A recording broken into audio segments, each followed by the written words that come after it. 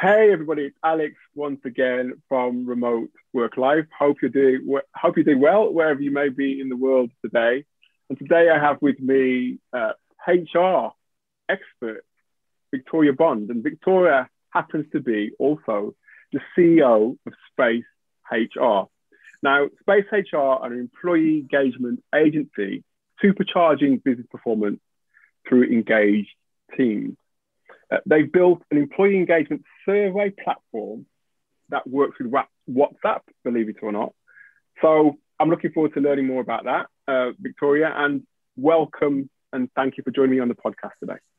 Thank you very much for inviting me. Lovely to see you. We've been having conversations via email on and off for the last couple of months, and we've both agreed that we don't necessarily like email. So we're all kind of, I'm excited to hear a bit more about you, about your business, and about how you're using something a bit more instantaneous, I suppose you could say, and a bit more sort of practical to really fulfill employee engagement with all the different businesses that you're working with at the moment. So thank you for joining me. And as I usually do on the podcast, I usually start by asking my great guests, and Victoria is one of those. So tell me, Victoria, tell me about yourself, a bit about yourself and how you, established Space HR and where you are now. Sure. So as I say, I am a HR professional by background. I was HR director in kind of large corporates, and then I moved across into a scale-up tech business. Did some mergers and acquisitions roles, leading high volumes of acquisitions and doing the kind of the hearts and minds piece around employee engagement of newly acquired businesses.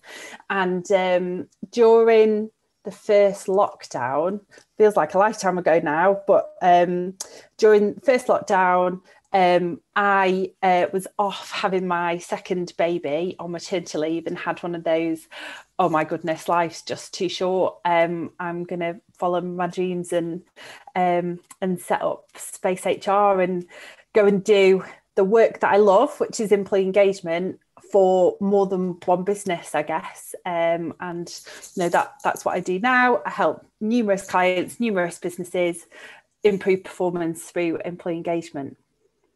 You're fully remote now. Is that something that's always been part of your way of working? Yeah. So, do you know, I went to go to a client site last week, and I've got two small children, and I had to be somewhere at a very specific time. I had to do the journey that was like an hour and a half long or whatever. And the additional pressure of I've got to be somewhere and I've got to get my kids out and I've got to, speed up the routine, etc. And it, it's not all about that, is it? But the remote thing for us when we set up the business, it was just kind of a no-brainer for us. We were like, why wouldn't we? Because the number of different talented people that have come together, it isn't just me in this organisation. They had no interest in not working remotely either. So, let's work remote first and keep doing that until it doesn't make sense to do otherwise, I guess. Yeah, and it's all about making sense, isn't it? Because I'm also a parent myself. I've got 3 kids of my own, and I think it's not just about having kids and working remotely is a huge advantage, isn't it? But at the same time, there's so many other different benefits to working remotely. But yeah, if you're a parent, I completely understand what you're saying in terms of organizing things so that they make sense. And, if everybody else wants to do it, then why not? So yeah.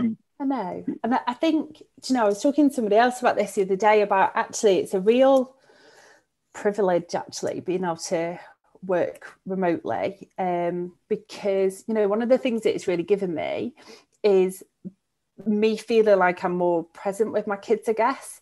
So my wife's at home with the girls 2 days a week. So 2 days a week, if my diary allows, I'll go down and we'll have lunch together. And, there's just that little bit of sneaky bits of extra time that make me feel like I'm not leaving in the morning, going to an office, and then coming back just before bedtime every day. And that, that kind of means the world to me at the moment. It's hard. I get you. Again, we could go off on a tangent here a bit, couldn't we? Because it's kind of the same thing. I echo the same sentence, because there was a point where I was working really long hours, long office hours, and not getting to see my little boy and my little girl. And it's you want to be present, and it's something that's important as a parent. It makes you think, why don't more people do it? Why don't more businesses do it? But listen, let's stick with the script that we've got here, shall we? But no, as I said, it's good to have you on here, and it's good to learn a bit more about you, to learn a bit more about the business and what you're doing. And obviously, with any business, you know that there are challenges that everybody has to overcome. In fact, not just business, but working remotely as well. What are the biggest challenges have been for you, and how have you sort of navigated those challenges? Oh gosh, so I think the biggest challenge I've faced so far was making that huge step to do it in the first place. It's like walking off a cliff and just hoping that there's a soft landing below it. I felt like I had the experience, and I had the support, and I had everything that I needed, all the kind of individual ingredients to go and create a great business. But it was still like stepping off a huge cliff and hoping for the best. But it's worked out, hasn't it? 100%. And I would not look back, and anybody else who is thinking about taking that leap of faith, I would really encourage you to just go and do it, because one of the worst feelings in life is regret, and I don't regret a single second of it. But yeah, it has paid off. Yeah. I remember, in fact, when we started talking, first of all, you were at the point where you were just sort of really pushing it forward, right? And now, a few months down the line, it seems like you've got quite far in a short space of time. Am I right? Yeah, it feels like that. It feels like we've established a real kind of brand, a voice around our brand. We've got a fabulous product. We're really starting to learn more about our sales process and what works, and and what our client pain points are, and getting all those fantastic pieces of feedback, and the product roadmap's looking great. And when I look back and I think about what we've achieved in such a really short space of time, actually that is pretty wow, even though I do say so myself. I'm just going to pat myself on the back. Why not? If you don't, who will, No, it's brilliant. It's inspiring, I have to say, because like you said, it's never easy starting a business, or even something that's new or not familiar, let alone starting a business at a point where lots of people are probably saying, it's probably not a good idea to start a business. It's kind of like you're getting the negativity as well as that, and you've dealt with it. So take my hat off to you, definitely. Oh, thank you. So you've got your team, you've got your business in place, which is brilliant. It hasn't all been plain sailing, I'm sure. Can you tell me about a recent setback that you've managed to sort of navigate? Yeah, so it's a really small thing, but it's a thing that immediately sprang to mind, which is I recently lost a deal that I thought I had in the bag. Oh no. And I'd done all the hard graft, we got all the right stuff in place, and I expected to land this deal, and I didn't.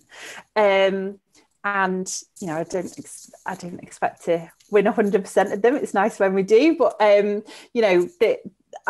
expected to land this one, and actually, what it made me do is really sit down and look at that sales process, and I think it has made us stronger, actually, because we kind of went through and did right. So where where could we have done better with that? Why did we lose it? Why didn't we see it come in? You know, and it's really kind of made our sales process stronger. And I think you know, you and I were talking just before the call about sales not being my natural go-to. You know, I've had to do the reading, and I've had to learn the science, and I've had to write it all down. So actually that was quite a kind of a healthy process for me to go through, to say, you know what, I've learned so much, but actually on this occasion I didn't have enough, and where can we fill the gaps in? Yeah, and I think it's probably best to learn that at the front end, rather than, because with me it took me a bit of a time to sort of accept that I needed to take other people on, or sort of get help in the areas that I didn't wasn't so good. So I think, yeah, brilliant. Yeah. But like I said, I'm so happy in terms of where your business is going, and yeah, I'll be looking out for what's going on in the future, definitely. And you've got your team together as well, I take it as well. So how is that all going? How's things with the team?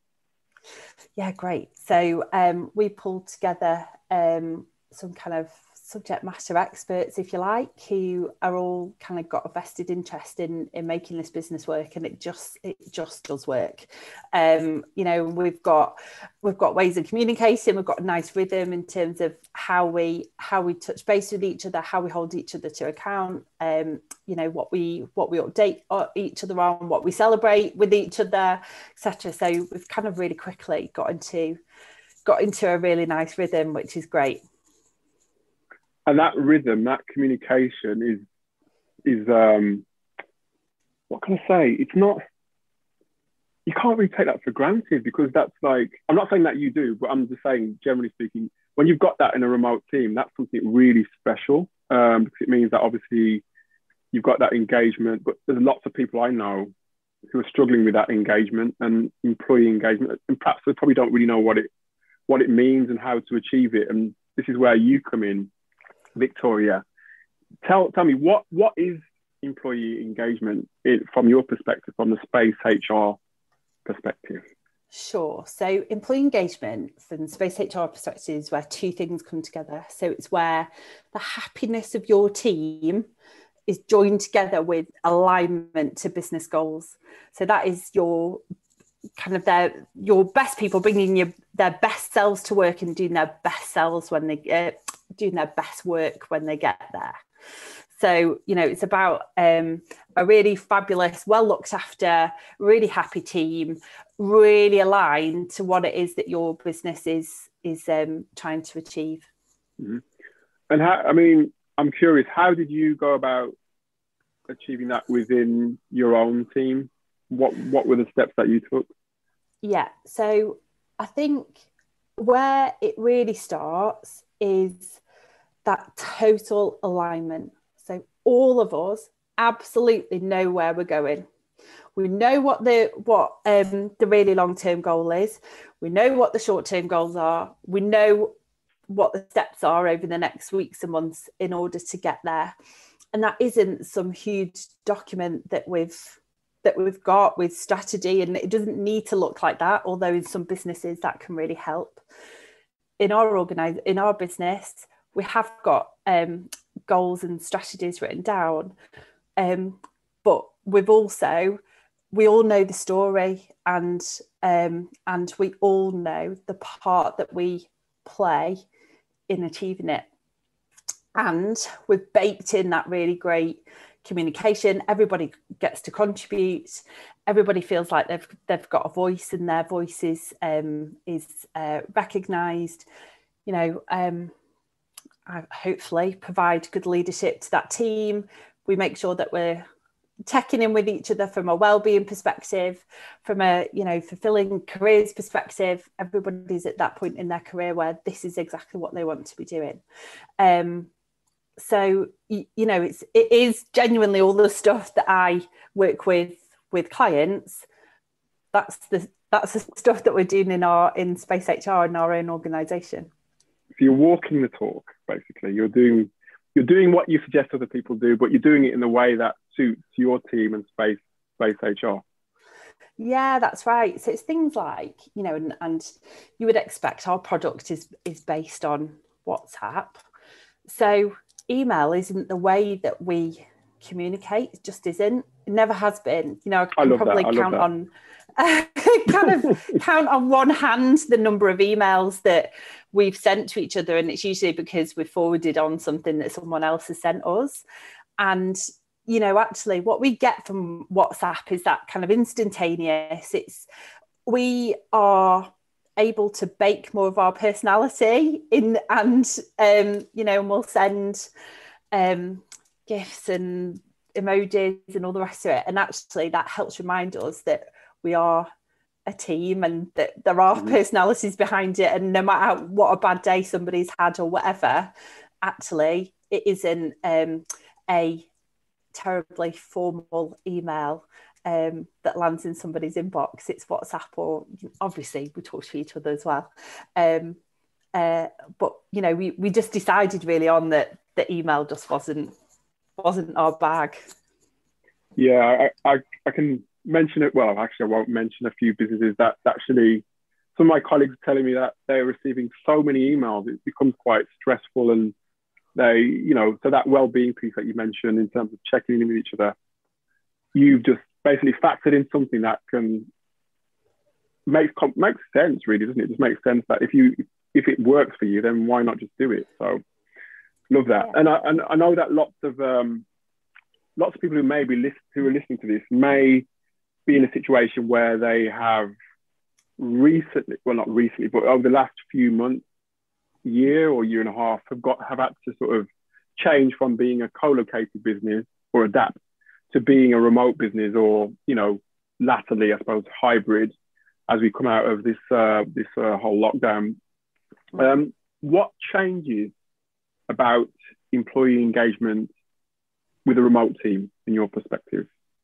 Okay, so I think there's kind of two sides of this. So I think there's some real benefits from a remote team. One of the things that we measure and we talk about when I work with organisations is fulfilling roles, and within there we talk about that work-life balance, and we talk about whether people feel supported in being able to achieve a work-life balance.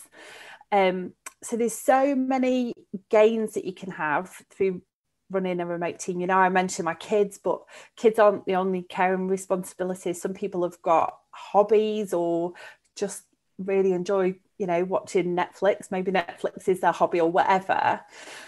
So, I think you can bundle loads more into your kind of fulfilling role pot of engagement, if you like, through an engaged team. I think the watch outs for and where employee engagement can shift with a remote team are in some of the other areas, and you'll kind of see my eyes dotting around because I kind of talk through a mental employee engagement model that I've got, if you like, a physical, visible one. So, if you think about connection of the organisation, it's really important that if your team is dispersed, that everybody still understands the role that they play in that organisation. They still feel like they have a voice and they are heard in the organisation. If you think about kind of those people who are closest to you, when you are maybe in an office, you would have more incidental interactions with people, but in a remote working place, it kind of is all a bit more purposeful. You've got to book in time to talk to somebody or whatever. And if you're not careful, your kind of circle of influence, those people that you talk to on a regular basis in your organisation, can really shrink down. And if you are the leader at the top of that organisation, really quickly, the people who you get feedback from, or the people who influence you in your role, can really shrink if you're not careful. It's one of the reasons why I really believe in anonymous employee engagement surveys, because it gives out that opportunity for everybody in that organisation to have to have a voice. And it's also, as I say, it's really important that all of those people in your team can kind of answer the question, I understand how I can contribute to the goals of the organisation. And I think you kind of have to over-index on that sometimes in a remote team. Leadership becomes really, really important, of course, and whether your leader can still have the skills to pull together a team, and whether they are still rewarding and recognising you from afar, and some of that can need more time and attention when you're working in a remote team.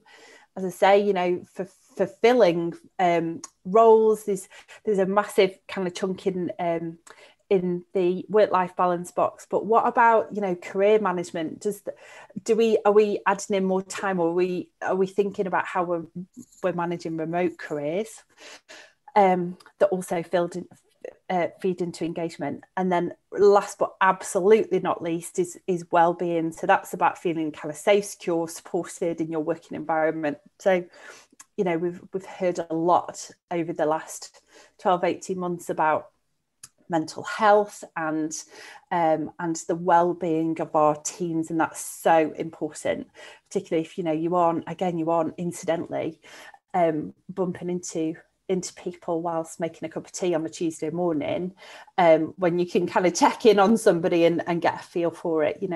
That stuff is important, and it might need a bigger plan around it, something more purposeful, to make sure that you are covering that kind of well-being ethos, but from afar. I was going to say, what are the red flags? I mean, I don't know if you can think of any off the top of your head, but are there any red flags to look out for which is, I suppose, signs that the engagement is beginning to sort of crumble or lack?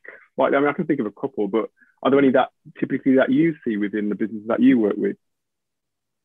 Yeah, so where you've maybe seen some employee turnover, or sickness has got a bit, has crept up a little, COVID aside, obviously, maybe where a leader's inbox is full of employees hoping that they'll make a decision for them, for example. That can be a sign where engagement isn't quite where it needs to be. Where salary creep, sometimes you can find that you are trying to incentivize people to stabilize them in your organization, maybe incentivizing them to stay. And salaries crept up, and actually maybe what's at the heart of it is engagement. Whether you maybe find it difficult to find talent in the marketplace, that might be because you unbeknownst don't have a great reputation out there in the market, in the kind of talent marketplace, I guess. I could probably go on and on and on. That's a good few. Yeah, that was a good few. Thank you for those ones. I think that was a good one to look out for. And I think you mentioned that you're working with companies doing employee engagement in a different way. Can you tell us how that works then, and how the platform that you work on works? Yeah, of course. So what the work that I do with organisations is to understand where they feel like they are from an employee engagement perspective, and how a real focus on employee engagement might benefit them at that point in time, and how that fits into their wider business goals. So I really kind of get under the skin of an organisation. Then we'll look at, from an employee, what our platform does is it sends out surveys to employees via WhatsApp, and they give in feedback, and that can be on some of the questions are scaled 1 to 10, and that gives us some data, and some of it is written feedback, and usually in there's some really constructive, great ideas about how leaders can improve the organisation. So I work with organisations to design a survey for them. We'll understand what feedback would be useful, where they want to go searching, and we'll create a survey. will then manage the team through the survey process.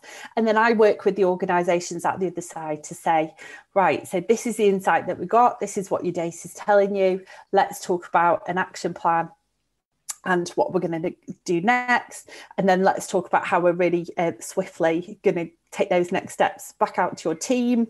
And then we do that on a regular basis. So the usual cadence of a survey with the organisations that I work with is quarterly. So we ask between kind of 10 to 16 questions, usually levels out about 12 questions. And we do that on a really regular basis. We might evolve the survey questions to go and get some different data, or we'll build in some hot topics, or if there's a project that we're releasing, or, you know, something that they want to test, we can do that. But it's about really regularly going out, checking in with the team, and then just going and doing something with it, and really building in that kind of credibility into that employee feedback process. And it sounds like you work quite close, although it's a platform, it sounds like you work quite closely with the teams. Is there a typical business that you work with, or is it just generally across the board, different types of businesses? Really different. So we've got, we've got some organisations who love the tech. We've got some organisations who are using the tech to get it, to reach employees who don't have email. We've got some organisations who actually the kind of the ease and the regularity of it really suits their kind of fast changing pace of business. So, you know, we're not finding we're fitting into a very specific industry. It's more kind of types of organisations where we can get them feedback for something that matches the way that their organisation is at that point in time, I guess. You're talking about speed. What are your plans then for the future? Because I'm quite excited to keep in touch with you to see where you're going in the future, given the trajectory that you're on at the minute. What are your plans for the future? Oh, well, we have you tell me? Well, I mean, we've got a product roadmap as long as our arm. So what we've built is a really great, smart, solid, fabulous employee feedback platform. Really super proud of it. It does a fabulous job. But then, there are kind of spin-off user cases and other ways that we'd like to start using it. You know, maybe my product team are going to kick me here, but, you know, maybe we might want to start to think about really easy way of doing exit interviews, for example. And there's other ways that we can go and use the tool that we've created, feedback, to give different insights into organisations. Sounds good. Like I said, I'm really excited because, the last time I spoke to you, you were just there, and now you're here. The next thing you know, you'll probably be up there soon, you're expanding across the UK and Europe before you know it. So hopefully it's all going to continue going in the right direction. I'm sure it will. It's been really good to have you on the show, Victoria, and I'm really looking forward to seeing where you go in the future. Can you tell me where can our guests, our audience, find Space HR? What's the best place to get in touch with you? So you can check me out on LinkedIn, or have a look at our website, which is www.spacehr.co.uk. And if you are interested in employee engagement as a topic, there is a blog section on our website that we put new material on a really regular basis, and you can spend